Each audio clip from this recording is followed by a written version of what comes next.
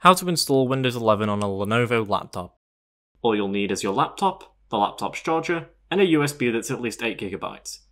If you would like to follow a written guide at the same time, or for clickable links we reference, the link to our blog that this video is based off of is in the description. If you find guides like this helpful, please leave a like and subscribe. These are the current system requirements for Windows 11. Check Microsoft's website for up-to-date requirements, as these are likely to change in the future. You have two options when installing Windows 11. Option 1 is using Windows Update. This is the easier of the two, and afterwards you will have the option of reverting back to Windows 10 within 10 days if you change your mind. After the 10 days, you'll need to back up your data and do a clean install to move back to Windows 10. You should not lose any data when updating this way, but we recommend you make a backup just to be safe. If your system is compatible, it may be possible to upgrade from Windows 10 to Windows 11 through Windows Updates. Simply access the Windows Update section of the settings menu and look for an option to upgrade to Windows 11. If the option does not appear, download and install the PC Health Check app from Microsoft's website. Run the app and select Check Now under the Windows 11 section. The app should tell you whether or not your system can run Windows 11. If there are compatibility issues, you will not be able to install Windows 11 officially until any issues have been resolved. If you are running Windows 10, don't worry, as it will still receive support until October 2025. Option 2.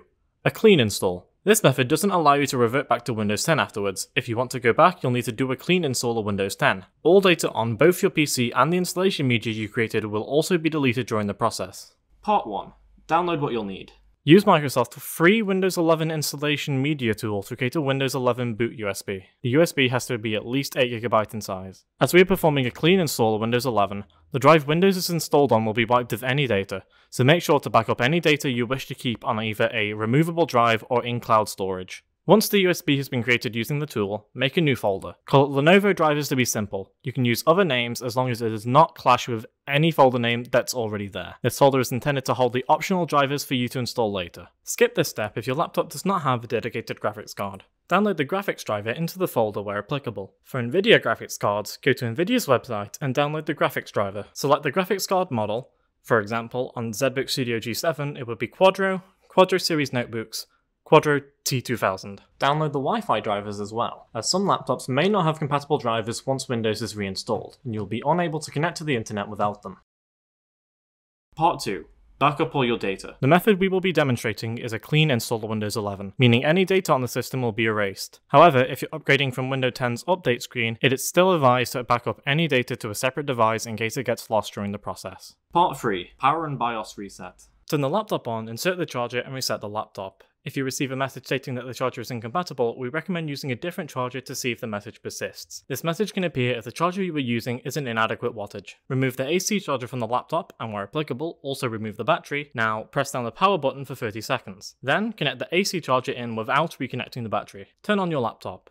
Once you are booted into the operating system, hold the power button on the system. Do not shut down from Windows. Turn on your laptop again, and press the Enter key when prompted. Follow the on-screen instructions to enter the BIOS. This is usually the F1 key. When you're in the BIOS, press F9 to load default settings, then navigate to Restart, exit saving changes. Part 4. Configuring the BIOS. While previous versions of Windows could run in Legacy, Windows 11 requires your system to be running in UEFI to be compatible. Follow the steps from 3C to enter the BIOS. Change the following settings in this order: Startup, UEFI, Legacy Boot to UEFI only, Security, Security Chip, TPM Enable, Security, Secure Boot, change Secure Boot to Enable, Startup, Boot, ensure that your boot drive is the highest on the list. This is usually the name of your SSD or hard drive. Restart, exit saving changes, or press F10 for save and exit.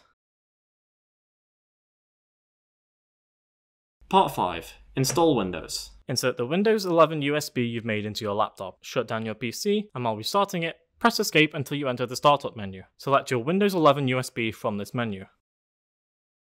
Follow the on-screen instructions to install Windows 11. Make sure to delete the files on the drive containing the previous Windows installation.